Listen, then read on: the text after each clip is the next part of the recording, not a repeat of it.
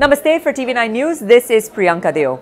There's a new law in Denmark that bans foreign governments from funding mosques. Now, the law aims to prevent Muslim countries like Saudi Arabia, Turkey and Qatar, Algeria, Kuwait, Libya and Morocco and the UAE from promoting Islamic extremism in Danish mosques. According to reports, these countries are shelling out millions of euros to spread Islam in Europe.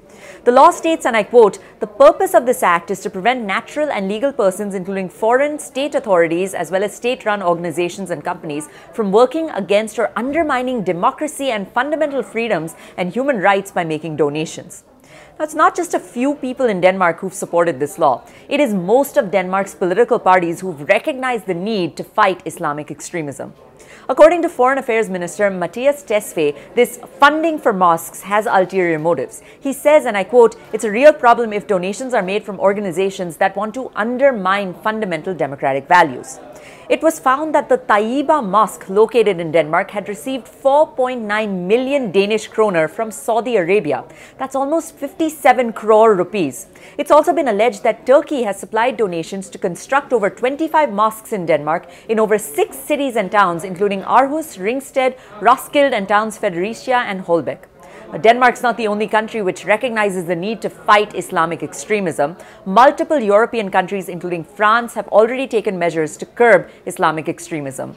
But under Denmark's law, if a donation is given that's over 1,350 euros, that's just about 1.16 lakh rupees, then the person or entity that made the donation is punishable by fine.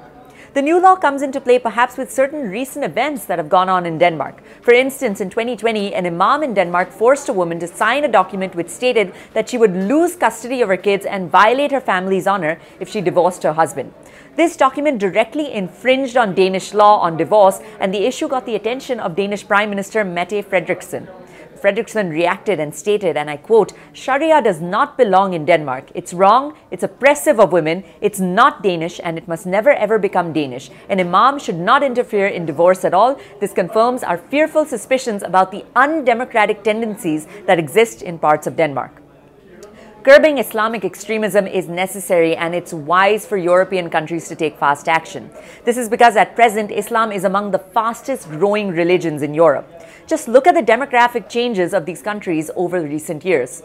In 1980, Denmark's Muslim population was just 0.6%.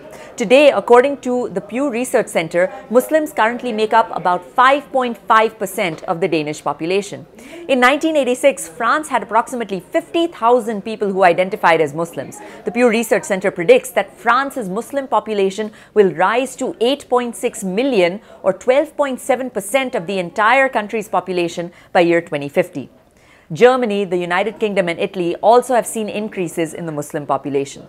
Coming back to Denmark's new law, it's received support from members of most political parties, including the Liberal Party, the Danish People's Party, the Conservative Party and the Liberal Alliance. Foreign Affairs Minister Mattias Tesfaye sums it up well. He says, and I quote, "I take a deep distance from the extreme forces in Danish mosques. It's a real problem if donations are made from organizations that want to undermine fundamental democratic values. That's why I am glad there is a broad political agreement on the main ideas in the forthcoming bill. The bill may not necessarily solve all problems, but it is an important step in the right direction." For TV9 News, this is Priyanka Deo signing off. Namaste.